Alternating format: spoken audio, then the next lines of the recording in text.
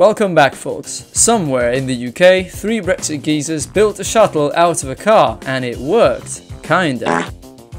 Today I'll show you how to build a space shuttle in KSP without losing your sanity. Damn good deal.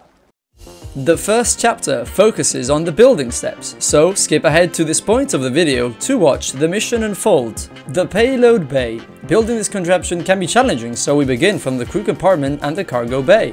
For the next step, I want to place a small lander module in the bay, just behind the cockpit. But why? Well, because it resembles the airlock design used in the real shuttle. Next, I build the robotic arm. It has a lot of servos. My design mimics the human arm, but with some quirks. The base of the arm uses 2 rotation servos. Then the arm has a telescopic piston that extends significantly. I make the elbow with 2 stacked, identical rotation servos to have a 360-degree mobility. Then I place another telescopic piston, which is the equivalent of your forearm. To build the wrist, I use again a combination of 2 rotation servos for providing the necessary mobility. And at the end I place this grabbing unit like a hand. If you're still with me after this arm building madness, hit that like button. Just look how thin this landing gear looked. It's like the average chicken leg gym bro. Do you know you're supposed to work out your lower body too? To lock the arm in its default position, I used an action group that toggles the servo locking system. Now, what am I doing here on the runway? Well, I'm here to test my creation, and I discovered, in fact, that my arm needs a slower transverse rate for the servos, or it will shake the entire vehicle apart because it's heavy and carries a lot of inertia. Wings and engines. This part is a little easier because it's something that some of you will already be familiar with. I begin by adding 2 vector engines at the back of the orbiter. Now, later on I added the 3rd one, but this is not a big deal, we'll look at it later. I added some stock delta wings because they look perfect. I also put wing panels because they're important. They allow us to build that flat belly shape of the shuttle that provides some degree of lift necessary to glide back on Earth safely. Now we add some monopropellant, some oxidizer and fuel tanks on the rear, not just because they are useful, but also because they balance out the mass at the front of the shuttle. The delta wings need to be spaced outwards slightly, and they are kept attached through the wing root that I'm building with these wing panels. For aesthetic reasons, I built these sides with more wing panels, which was a serious mistake that I will discuss later. I also added these mini triangles to clean up the odd look of the wing root at the front. For the pitch and roll, I added these control surfaces and a body flap that you can see on the real shuttle as well. I added the landing gear, which this time was spaced out more outwards for better stability when rolling on the runway. The rudder piece is stock, and I place it as far back as possible to keep things flying straight. The RCS thrusters are really important. Do not overlook this part, because otherwise you cannot dock with the space station that awaits us in space today. When placing the engine blocks, ensure that they are spaced at an equal distance from the center of mass so that they are most effective and efficient for maneuvering. Here I'm adding 2 small orbital engines, and these will help with maneuvering in space by changing our velocity. Do not forget air brakes, okay? This game does not have that amazing split rudder design that was found on the real thing, so I used 2 conventional air brakes for now, and try have these as far back as possible because they will give you some passive stability when flying. Inside of the payload bay, I finally add a big docking port to build and connect a self-sufficient crew module, which we'll send to the space station. Finally, we go with a quick paint job with a turret mod to give the shuttle a darker belly, just like the real one, which used ceramic tiles for the protection against the heat of re-entry. Here I put some ESA flag, because hey, I'm European, but too bad we never got our own space shuttle, maybe one day. It's time for the re-entry test. Let's check if this is airworthy. So first I teleport it in space and I simulate the re-entry using the cheat debug menu pressing F12. So here are the key steps for making sure that your vehicle is truly airworthy. Here are 2 key factors at play. What is the center of mass? Take a pen, balance it horizontally above your index finger. That is your center of mass, and it works the same way with a 60-ton space shuttle. Now, where is the center of lift? Think of a flat shape, like a triangle or a square, and pretend that's a wing surface. Now, the center of lift is generally located at the geometric center of that polygon. Of course, there's much more to it in real life due to wing camber, angle of attack, sweep angle, and max speed, but for the sake of your sanity, we'll just ignore these today. What really matters is keeping your center of mass always slightly ahead of the center of lift, and never behind it. There is a saying that goes, a nose-heavy plane flies poorly, and a tail-heavy plane flies once. So I try keep the input of the re-entry onto the ship at a minimum, so I can observe if there are any odd flight behaviors going on. What I discovered through testing was that those pesky vertical wing panels that I use to make that wing root at the front create too much lift and yaw instability. So I had to switch these later with structural panels. Through this experiment, I'm also quite satisfied with the shuttle behavior because it seems that it can land in a single piece if nothing else goes unexpectedly. Now we're going to land into the ocean because I forgot to check the map. Let's just hope these poor Kerbals can swim. Alright, we've built a pretty airworthy shuttle, but what good is it if we can't get it to space? Time to add more boosters. We start with the central fuel tank, the big orange one, and it powers the liquid engines of the shuttle. This tank gets dropped once we reach space. And now for the boosters. These are two large solid rocket boosters, and they get us off the launch pad and through the denser lower part of the atmosphere. They attach to the sides of the orange tank, not the wings of the shuttle. I've also added these two large engines to improve the stability between the center of mass and the line of the center of thrust. Now this is a similar solution to the one used in the Soviet Energia rocket that flew the Soviet shuttle Buran into space. Okay, it's time to test this thing, so it already looks a bit wobbly, not good, not too promising, does not look safe. Oh no, we have to go fix this or I'll be flying like a jellyfish. What is a rocket without a proper launch pad? SpaceX tried this and ended with a deep crater, so this time I installed Modular Launchpads, a mod that gives us access to the actual launch pad for the real shuttle. And you may be wondering why it looks so odd. It took me 20 minutes to figure out because there's so many parts to choose from, but reading the descriptions really helped. And at the end I managed to complete the construction of this monstrosity. Essentially, we have this massive rotating structure which holds the shuttle. Before launch, it slowly opens like a door, like I slowly open the fridge door when it's me and the boys at 2 AM looking for beans. In caveman terms, if the big door opens, the fat rocket plane goes zoom upwards. Okay, so it's time for some minor wing adjustment and improvements.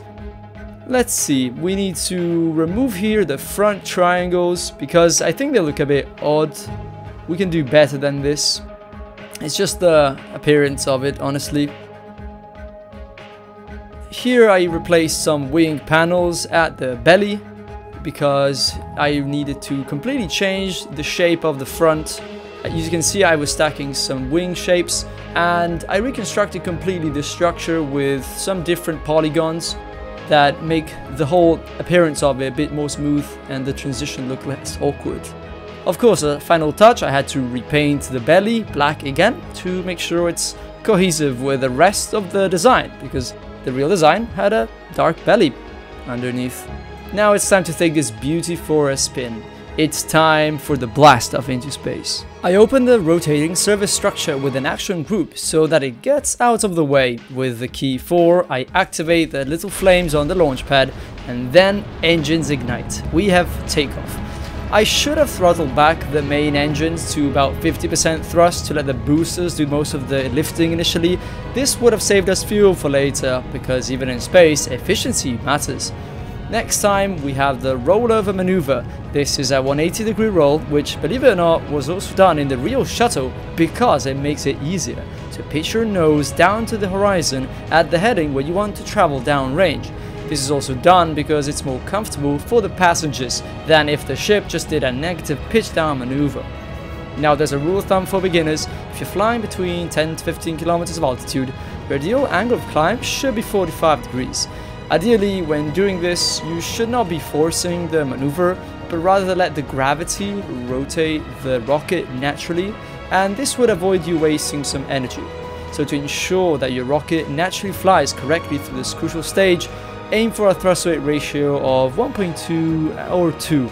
At 20 km of altitude, you should throttle the engines back to full power as there's less drag slowing you down, and your nose should be pointing at about 25 degrees above the horizon. Now, why is the shuttle shrouded in this glow of superheated air? A more efficient flight profile might generally not produce visible heating, if that makes sense, but today we have a wide fuel margin, so it's not something to worry about, unless we explode. At about 30 degrees, our SRBs run out of fuel and we have a separation. That sounded like an explosion. Look at that engine, it just detached completely. It was not supposed to happen. That was a violent separation. We lost an engine, but I still think we can make it to space.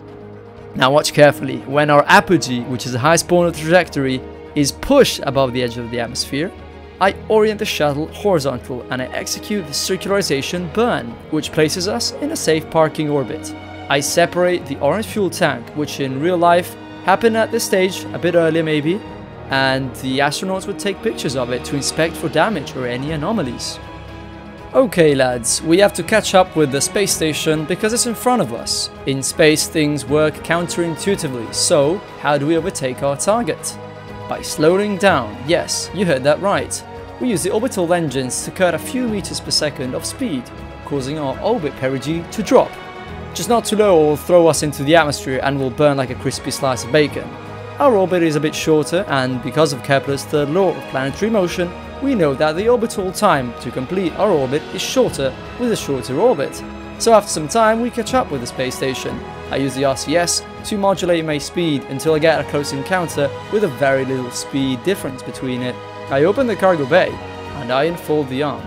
This takes a bit because there's 8 servos to manually operate, and to avoid wobbles they should ideally move slowly. I undocked now the cargo module. With the arm I gently grabbed it from floating away, and now I'm holding it in space, in place. I want to dock the module with the space station, so I need to maneuver the robotic arm, and the 2 ports should be aligned facing each other. To be honest, the docking took me quite a while because there was some wobbliness. I had to keep the arm retracted to shift my center of gravity the least amount possible so that my RCS could function almost in their intended configuration. It was hard but not impossible, especially thanks to the camera mod. That helped me a lot. Once docked, the structure was wobbly. The Kraken didn't pay a visit, but to fix it I had to disable the reaction wheels, and yeah, that's my only suggestion to fix it. Let's send our astronaut on a spacewalk adventure to show him outside. I think something is wrong with this spacesuit texture. I'm not sure if it's a bugged up mod. Just let me know guys if you know a solution. I would really appreciate that in the comments. Now let's hope there's some snacks for our astronauts to eat in space. First person view is amazingly immersive. This is thanks to the IVA mod. You can just operate levers and switches and doors. Just great.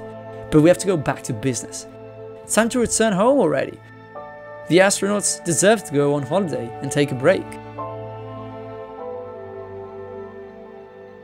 I fold the robotic arm back into its stowed position and I click the number key 8, which I have assigned for auto struts, so it ensures that no joints are going to wobble around freely. The next step is of course closing the cargo bay doors, and a special moment happens. We are underneath a solar eclipse. Just look at this huge shadow of the moon. I just love this game, and it makes sense why it's still rocking 12 years after its release. These small things make it feel so special to me. But now we have to deorbit, so I make a brief retrograde burn, meaning I'm facing backwards when firing my engine so that I slow down. Eventually I will drop down into the atmosphere, but first I say a goodbye to the space station with a flyby. In re-entry, I keep my nose pointed, always upwards, in this process because it helps to dissipate the heat more evenly across a wider surface. We also gain some lift from this angle of attack. Now you should pay lots of attention during this phase of flight. If you drop too quickly out of your optimal re-entry path, you could burn and explode due to the excessive forces of the aerodynamics and the heat as well. This is something the real Space Shuttle was also dealing with, but it was much harder, because now we're flying at Mach 6-7 in the game, but in reality they flew at Mach 25 to 30, so there was a much smaller, slimmer room for mistakes. So it really gives you a perspective on how crazy this whole program was. Here, I'm doing something that did not happen in the real shuttle. I'm overshooting the runway. To slow quickly, I do that infamous Jebediah maneuver. It's a maneuver that some veterans will know, and it takes every precaution I taught you now, and it throws it in the trash. I roll 180 until I'm inverted. Then I pull on the cloche, and I point the nose down into the ground. We're slowing rapidly and losing lots of altitude, which is what we need to prevent an overshooting. Now, why was this not ever done? Well, it's because you probably destroy the craft and kill everyone on board. Pretty straightforward. Now, our distance to the runway is still significant, so it's important to pull out from a dive as quickly as possible without stressing the frame, or you might lose a wing, and it did happen to me a couple of times. Once flying leveled, try to slow down to keep your speed on the low end of things, so with a very slight descent angle.